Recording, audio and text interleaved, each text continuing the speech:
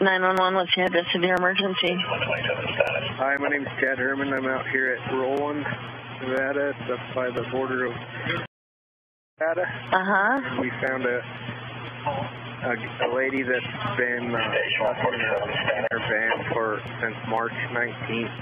And she's about dead, and her husband took off a month ago for help and never came back, so I'm sure he's dead. Okay. Where are you again? On Roland, Nevada. It's on the... I know where Roland is. Okay. Yeah. Do you have a plate for the van? No, it's a Canada, but I didn't look at the number.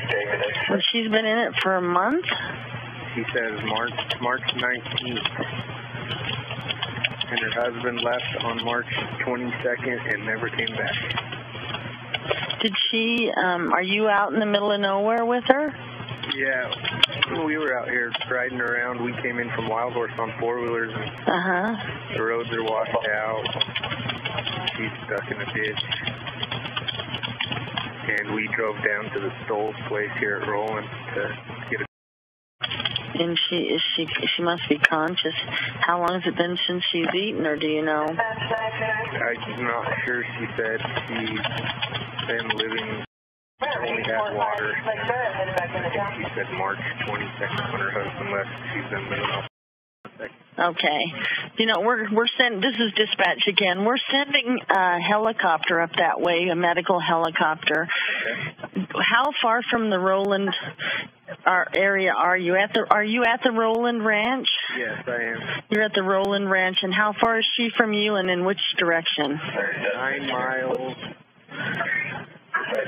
9 miles what? South of all. She's 9 miles south of you? Yes. Chad, is that road snow-covered, or do you know?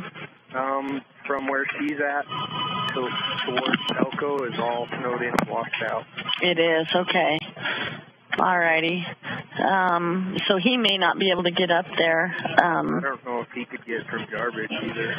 Do you think somebody could get up there from the Elko side, or is it?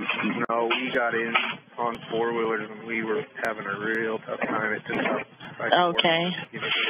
And Jim, is there an option of transporting her to the Roland Ranch if these guys transport her, or do you want to try that?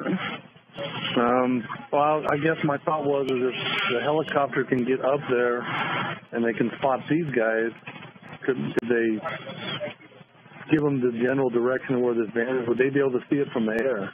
Yeah, they can see it from the air. What color's the van? Tan. It's got some bright blankets hanging out of the doors and stuff. It's got stuff hanging out of the door.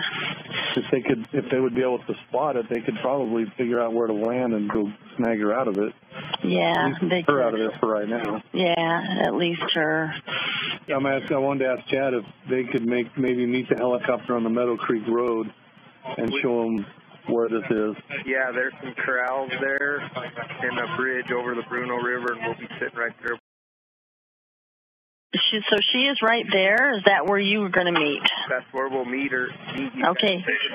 That's where they're going to meet the helicopter on the corrals and the bridge over the Bruno. Okay, and how many four-wheelers are there, or motorcycles, Chad? 2 four-wheelers. 2? Yep. 2 of them. Okay.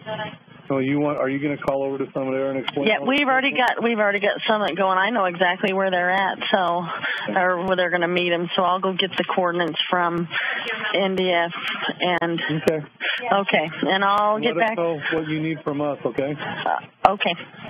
All right. Thanks.